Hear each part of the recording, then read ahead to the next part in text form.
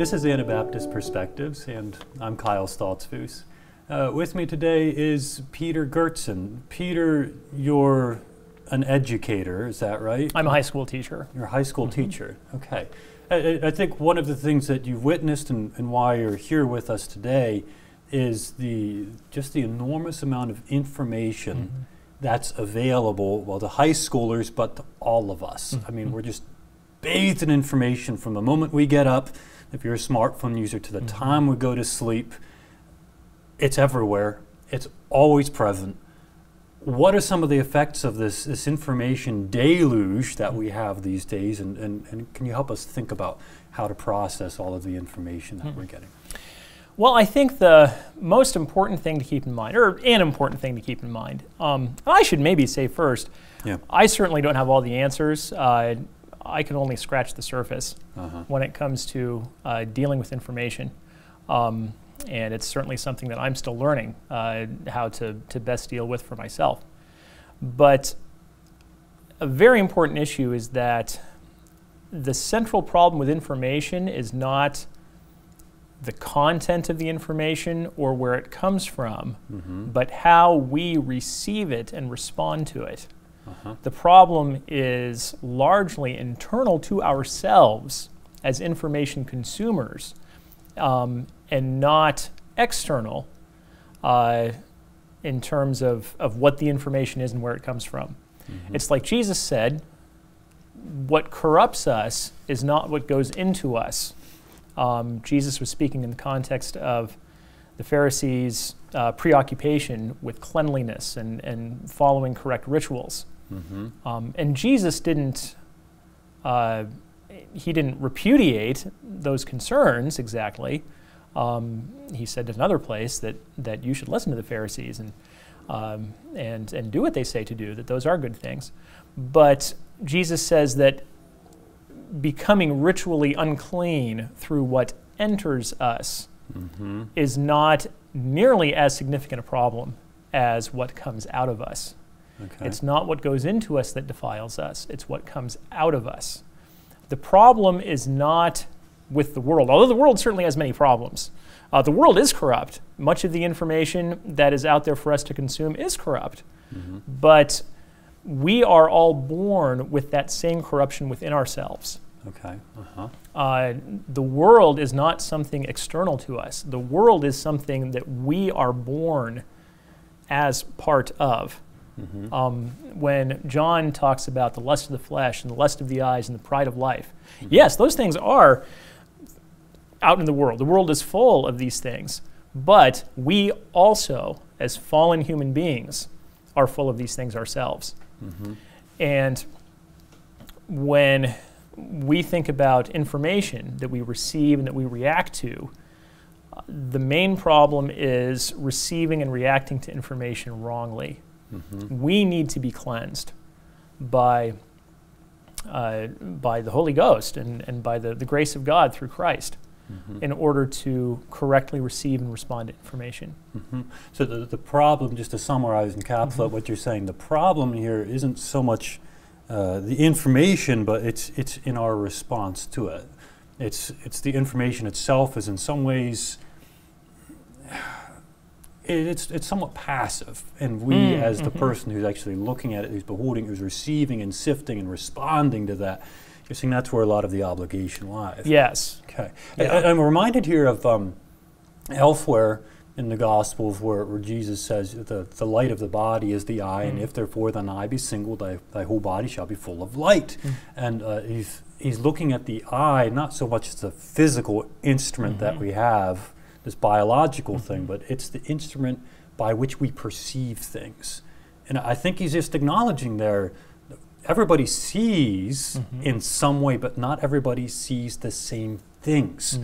And depending what it is, how it is we come to the information, we see the situations and circumstances, different eyes see different things. And he's saying, keep your eye single in all of that. And I'm hearing you saying something similar. Right? Yes, yeah, and I haven't brushed up on my interpretation of that passage lately, but I believe that Jesus is referring to purity when he talks about the eye being single.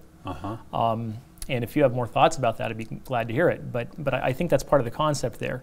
When our perception, when our eye is purified by a love for God rather than ourselves, then we are full of light. But when our eye is darkness, then how great is that darkness? Yeah, that's right. It reminds me just of quotes. Anais Nin, I think, she just says that we don't see things as they are, we see things as we are. And the encouragement here is to be a kind of person who's being purified, and then we can actually begin to see things the way they are. But let's set that in some contrast, okay? If that's the ideal of seeing things truly and rightly through Christ and through his bringing us to life and seeing them truly, how do we tend to respond? Well, we tend to respond in ways that feel good to us. Sure. Nobody likes to feel bad. Nobody likes things that are unpleasant to them. So we have a natural tendency as fallen human beings to receive and respond to information in ways that feel good to us. A related concept is confirmation bias. Confirmation bias is choosing to believe information that supports what we already think or what we want to think. Sure. It is a bias in favor of whatever will confirm our prior commitments. A great example of this is what happens when your car starts making a funny noise. Now, I don't know about you or about other people, but when my car starts making an unfamiliar noise, then my initial response is to try to explain that away as something that's not really a problem. Because I don't want my car to be broken. It's really inconvenient for my car to be broken and to have to take it to the shop and spend hundreds of dollars fixing it. I don't want that to be the case. So when my car makes a funny noise, I want to think that, I don't know, a stone got stuck in my tire or something. Something that's not really a problem, that's easily fixed. I don't want to think that there is truly something wrong with my car. And so I look for explanations that will prove that there's nothing really that wrong with my car. The problem ended up becoming a bigger problem because I did not address it like I should have at first, because I didn't want to. I interpreted what I was experiencing based on what I wanted to be true, and not on what actually was true. Reality is not assembled according to my desires. Reality doesn't care about what I want. It is what it is. And if I don't orient myself to reality as it is, then I am going to have problems.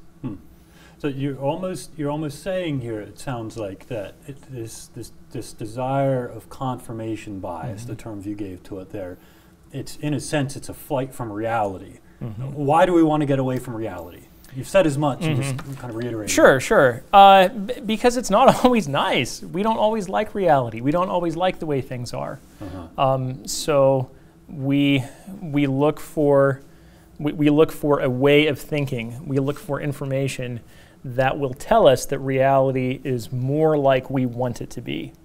Okay. And this doesn't always mean that the way we want things to be is wrong. Sometimes the way we want things to be is the way things are, or the way things should be, but not always. So we have to be on guard against that. And this has to be one of the significant challenges of just being a human. We have our needs, we have our wants for security, we want our wants for health, and we want the people around us to thrive. These are generally good things to want. Right. But they can become distorted in a way that just makes us reject what actually is. And when we do that, you're saying we're setting ourselves up in some ways to reject some of the gifts and the awarenesses that God might have for us in this. Right. Yeah. And with that, it's important to remember that even when when things are not how we want and when they are not how they should be. There are many things in this world that are not as God intended because of sin, because of the fallenness of the world. It's God's grace that repairs that. So we don't need to rely on facts or supposed facts to bring reality in line with the way it's supposed to be. There is going to be a period of time until the return of Christ and the recreation of the heaven and the earth that the book of Revelation talks about, that things will be set right, but that is where we place our hope. It's a constant temptation and mistake that we all face, that I certainly face, to look for that kind of redemption now in things that I can experience and see now, instead of trusting God to set it right in the future. Isn't this the original sin in some ways? In some ways. It's the grasping for the full fruition of knowledge and goodness and truth now, but the present reality of just being one of God's creatures in a fallen world, actually in some ways it postpones that, puts it into the future. We have that hope, it overlaps with what we have, but not the fullness of it quite yet. Yes, absolutely. And this is maybe getting a little bit speculative, but if you recall, the sin that Adam and Eve committed, it was eating of the tree of the knowledge of good and evil. It was not God's intent for Adam and Eve at that time, at least. At least not yet. Perhaps, again, this is speculating to a large degree. It was not God's intent for Adam and Eve to have that full experience of knowledge. But they did. They disobeyed God, and they ate of the fruit of that tree. And I suspect, again, some speculation going on here on my part, but I suspect that the sin of Adam and Eve has had a special negative impact on our ability to know what is good and bad and true and false. Interesting. Okay. So I hear you caring here about confirmation bias, and one of the reasons we bias to confirm the things that we want to hear and understand and see in the world is it just makes us more comfortable. And sometimes reality is very uncomfortable.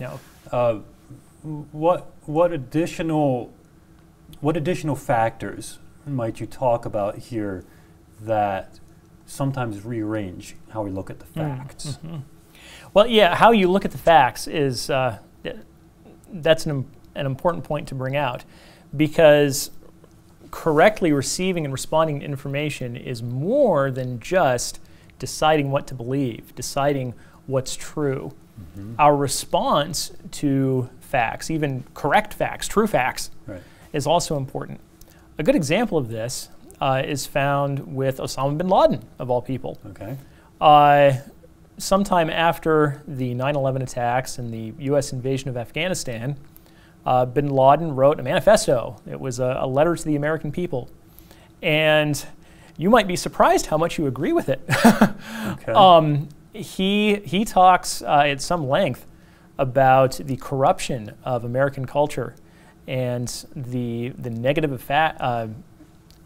impact of America on the world.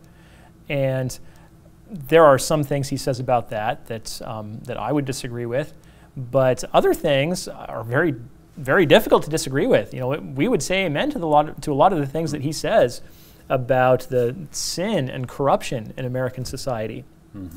He speaks very, very strongly against things that we would agree are wrong, sexual immorality and substance abuse, things like that.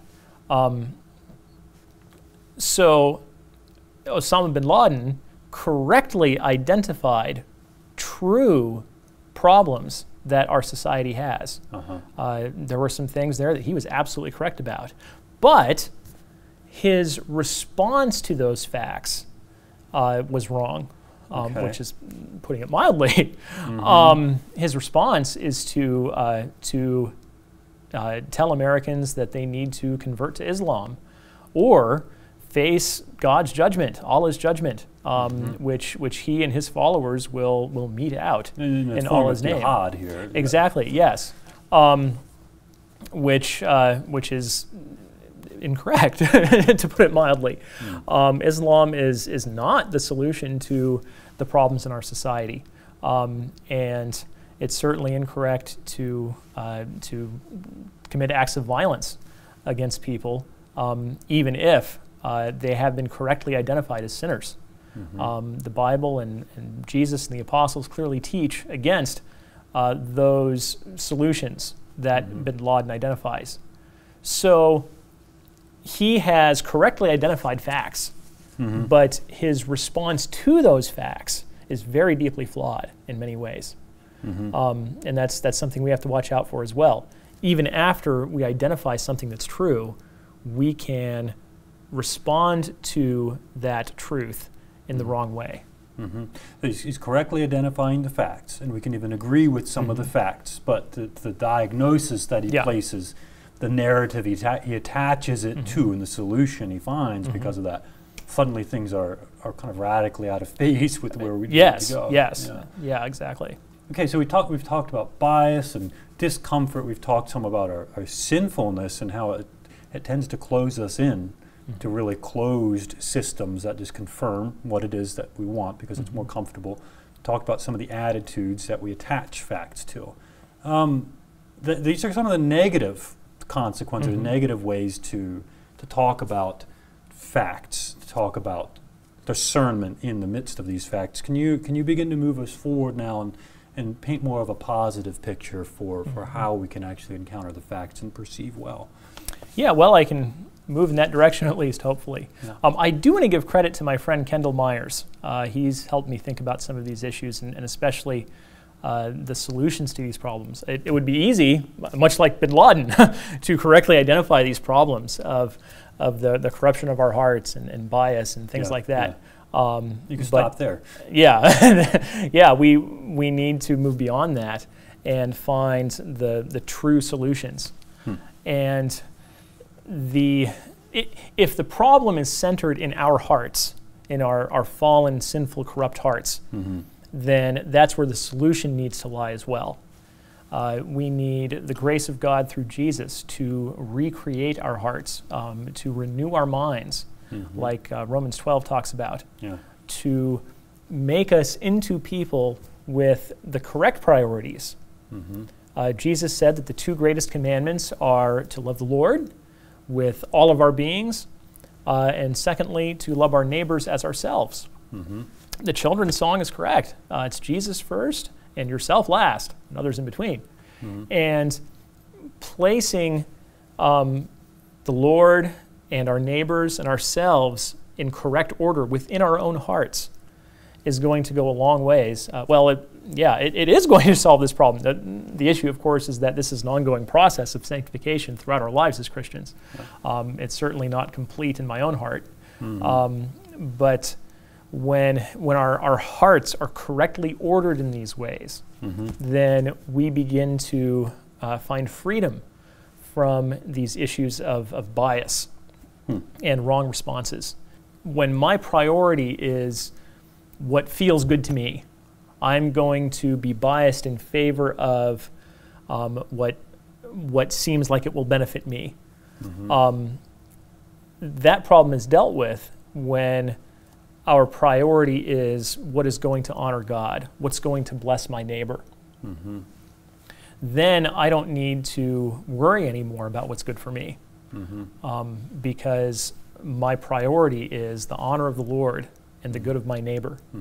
So confirmation bias then is going to be eliminated, and it will help us to more clearly perceive what is true and to respond correctly instead of responding based on what's going to feel good to me. I respond according to what will honor God and what will bless my neighbor. But simultaneous to this, if I'm hearing you right, simultaneous to this honoring God and honoring neighbor, you're actually beginning to see the world.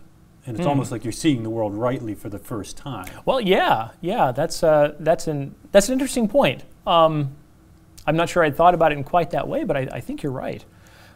Because the world, again, like I said before, the world is not arranged for our convenience. The world doesn't exist to make me feel good. The Bible tells us that the world was created for the honor of God.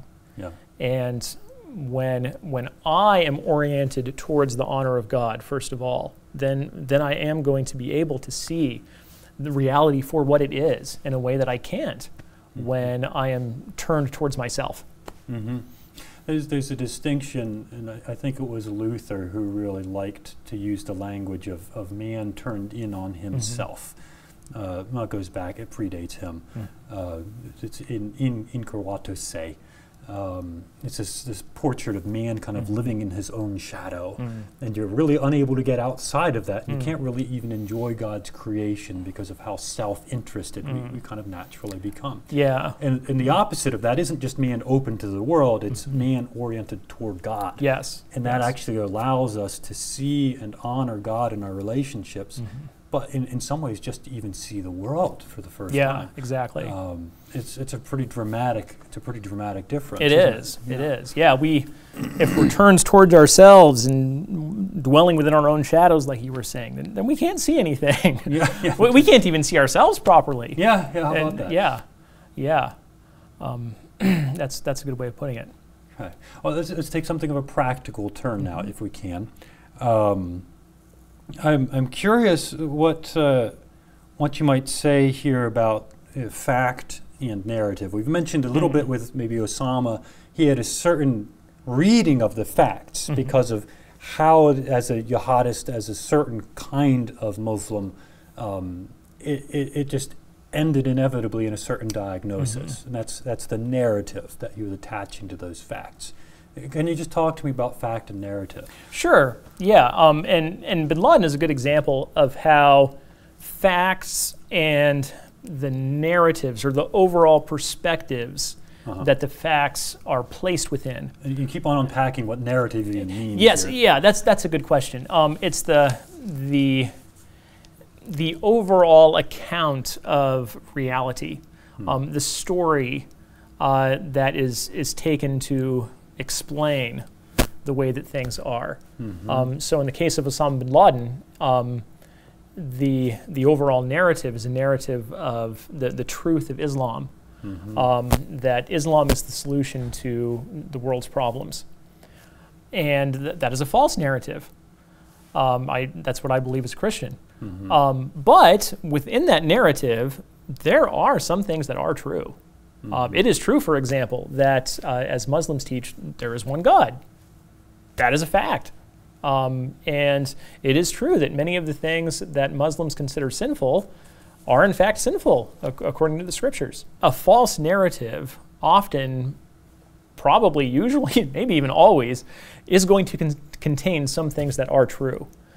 We can't dismiss the concept of the existence of one and only one God just because that's something Muslims believe, and their overall belief system is incorrect. That obviously is nonsensical.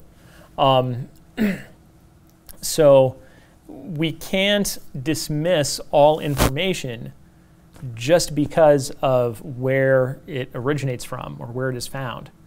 There are going to be some things that are true that come from sources that are mostly wrong. That's just the way it is. And by the same token, there can be sources of information that are mostly right, that have overall a correct narrative, sources that are oriented towards God, that are in obedience to the scriptures overall. And sometimes that's going to show itself in falsehoods that we may continue to promote, even though we are growing towards what God intends for us, and our overall orientation is towards the truth. I know that I'm certainly wrong sometimes. I look back at some things that I have said in the past, things that I believed were facts that I now do not believe. And 10 years from now, there will probably be things that I look back on about this moment, maybe even this presentation, I don't know, and that at that point I'll say, that wasn't quite true. That piece of it was false. So we can't dismiss every piece of information just because of where it comes from. And we can't accept every piece of information just because of where it comes from either. In this fallen world, truth and error is going to be mixed up. That's a difficult fact that maybe doesn't make us feel good, but that's the way it is, and we need to deal with that as best we can, and we won't do that perfectly, but it's something we need to strive for. But Peter, this all sounds very complicated. I mean, you're telling me that there's some true facts that can be attached to false narratives, and because of that, you may have to somehow work with, discern which of those facts can be true, but somehow reject and discern the narrative, right? But there's also narratives which are true, which may contain some facts which are actually erroneous, right? This sounds like hard work. It's very hard work. Okay. Yeah. Wouldn't it be simpler just to have some kind of ideology that makes sense of it all? It's the narrative and the facts are just right, and we've got it? I think this is what they call a rhetorical question. Yes, sure, it'd be simpler. Okay. But so why wouldn't you do that? Well, because, like I was saying before, it doesn't line up with reality. That's not the way things are. Things just aren't that simple. And again, reality is not constructed for our convenience. It would be much easier if we could simply, find a dotted line somewhere that we could sign our name to, and everything above that is all correct. But it is hard work, and I'm not sure what answers I have for that exactly. I certainly don't have all the answers by any means. But the most important thing is to trust in the grace of God and ask for the grace of God to change our hearts, to be oriented towards Him, so that we are removing our own corruption, or really the Lord is removing our corruption from our hearts and helping us to see the truth more clearly. And I hear you saying, like, this is a process. It's going to take time for us to begin to see the world truly. It's simpler in some ways to just grab for something that's hasty and quick, but it's going to take time, and it's probably a skill that, like any skill, takes practice. Yes, you're going to have to try, and there's going to be some failures along the way. And I'm certainly still practicing myself. Well, one comment I would just have here is that many times it's in the more complex scenarios that happen that it becomes even more difficult, and the complexity is kind of amplified. Sometimes I'm thinking, just an example, an airplane crashes, and they're trying to figure out what was the sequence of events, what's the narrative that helps us to understand what happened. And they've got facts, littered all over a field somewhere. There's the facts, but they've got to somehow try to make a coherent picture of how this all happened. They start with the facts sometimes and some pieces of narrative. Sometimes the first assumption and the narrative that's constructed, it fits with the facts. Other times there's an accumulation of evidence that starts to point the narrative in another direction. Sometimes the narrative that they started with was totally wrong. And there was something they didn't anticipate. The facts eventually kind of teeter that narrative right off. But the more complex of a scenario we have, the more humility is required to remain open to some of the possibilities here. That's a great example, and a very important point about humility. We need to stay humble. We need to recognize that we are going to make mistakes, even as the work of sanctification in our hearts continues. Even as we do our best and we do work hard, we are not going to get it right all the time. And we need to have the humility to accept that and be prepared to face the consequences of being wrong. In every situation where we have to receive information and figure out how to respond to it, be ready to accept that we may be wrong and that there might be consequences for that. And we just need to accept that and trust God's grace to carry us through even those negative consequences. And one of the significant reassurances we have in Christ's kingdom is that there's actually space for people to be humble. Yeah. There's a security that we have in the narrative, in the story, in the economy of God, I guess you'd say, for human beings to be who we are, fallible, but also at the same time being changed from glory to glory into the likeness who is Christ himself, right? Yes. So there's space for us to be humble, and there's a security that we have because of who God is and how he's worked with his people. Exactly. Well, what other practical things could you say to us as people who are wading through the information maze that we have these days? The information, again, it's just having more information isn't particularly helpful. We need a certain set of spectacles to put on and look at it. And I'm hearing you saying that we have something of those in Christ himself. Let's just talk practically. What other than humility could you offer? Yeah. One thing that I think is important on a practical level is to look as closely as we can at where information comes from and what the ultimate source of any particular piece of information is. And something that I've started to notice is that frequently when some piece of information is put forth, when you try to find out where that information came from, well, it turns out that it kind of didn't come from anywhere. You know, there's no clear indication of where this information even originated, and that should cause us to question that information. Or sometimes even if a source is given for the information, the source turns out to say something different and not to support the information as it was presented. And just kind of a silly example of that, evidently there was one of these things going around in social media that the country of Japan is planning to outlaw microwave ovens. Okay. And you know, that sounds kind of silly, but who knows? Weird things do happen. But when you look at where this information came from, it appears that the source of this information was an article on a website that did indeed say that Japan is going to outlaw microwaves, but down at the bottom of the article, you know, there's a little disclaimer that said essentially, oh, by the way, this is a joke. This is not actually true.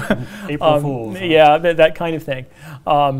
So if you would see this, you know, oh, Japan's going to outlaw microwaves. Well, if you can find a source for it, drill down as deep as you can, and you find that ultimately there's nothing there. Somebody was making a joke, and that's where this came from. And that's a simple example, but it often turns out to be that way. That either no source for a certain piece of information can really be found, it can't be verified in any way, or the source that is given ends up saying something completely different than what has been purported. So do your own source work, I hear you saying.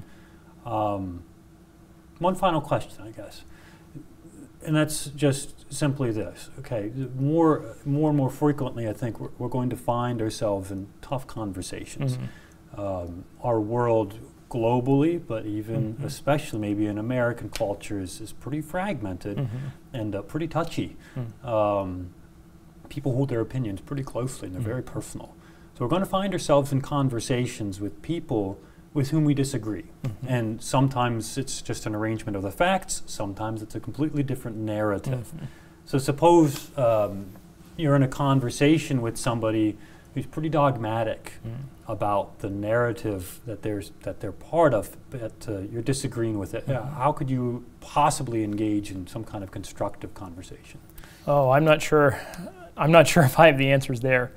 You know, that's something that I do struggle with, and I think the best thing that I can say is that we need the grace of God in those times.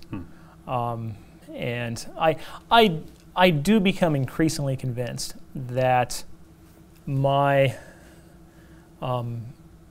response to information and my response to other people, my interaction with other people, it's going to rise out of who I am. And if I am a good person, then the things that I do, the way that I think, the way that I speak, is going to arise out of the goodness that God is doing within me. And there's that you can't fake that. I don't think that that there's any checklist that we can mark off. There's the fruit of the Spirit. Now, I guess we could look at the fruit of the Spirit as some kind of checklist. Okay, so I'm going to be loving, and I'm going to be gracious and joyful, and all these things. But not unhelpful. Yeah, but these are not the fruit of me trying really hard. These are the fruit of the Spirit. These fruits arise out of the work of God in my heart. So certainly it's good to think about how I should interact with other people. I absolutely need to be intentional about doing the best that I can, but also recognize that the best that I can do is going to be the result of God's work within me. So I need to submit to Him, to live in harmony with God and His purposes for me. And the fruit of that is going to be responding graciously to other people when these difficult situations arise. I hear you, for one, just because it's hard to imagine these situations. Each one is so different, each of these encounters.